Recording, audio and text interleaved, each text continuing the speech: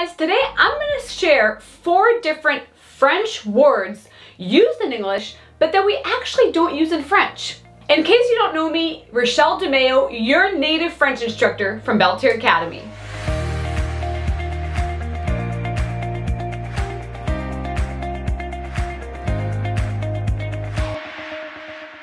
Diving right in, the first one is French manicure. So how do you say manicure? You say manicure, une manicure.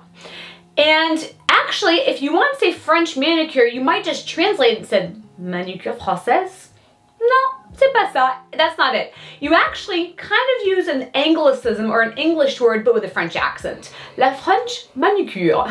So literally, that's how you would say it. The second one is, maybe not for 18 under, I don't know, is French kiss. So if you're thinking you know or you can identify or picture what a French kiss is, well, we don't say French kiss. We say se rouler une pelle.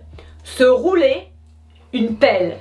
Now, if you're looking at that, you're like, really, Rachèle? Literally, that means to roll a shovel?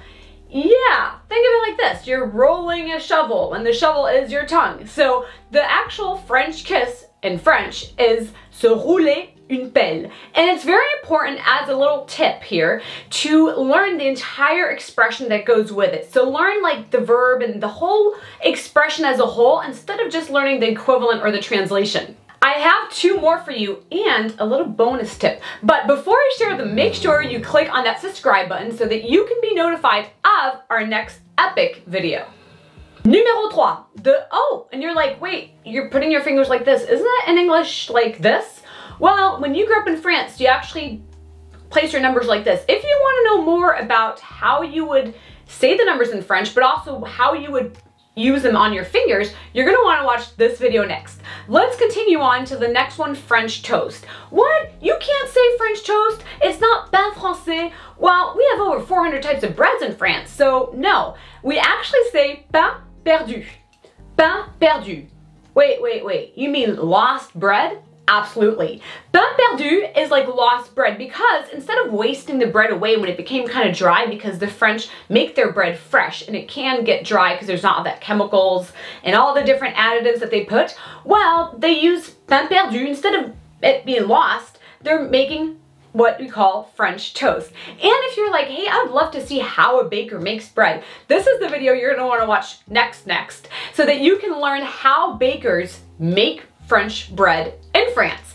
And hey, if you want to learn a good recipe on how to make pain perdu, comment below and I will create that video for you. The last one is French braid. So we don't say French braid, we do not say French braid, we actually say une tresse africaine.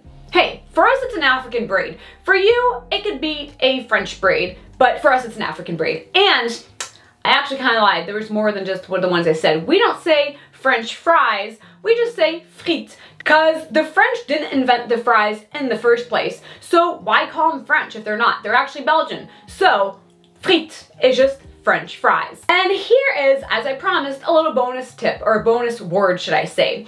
It is the word Frenchie. Well, you might think we would never use that in French, but it's become an Anglicism we've adopted. So we actually say un Frenchie, and we automatically know what that means. It's like an American looking at a French person, but we have our equivalents too when we call Americans. And it's not just américain, it's ricain. You're like, what? If you want to learn more about French slang, you should watch the entire series of French slang videos that I have so that you can learn French slang. À bientôt tout le monde!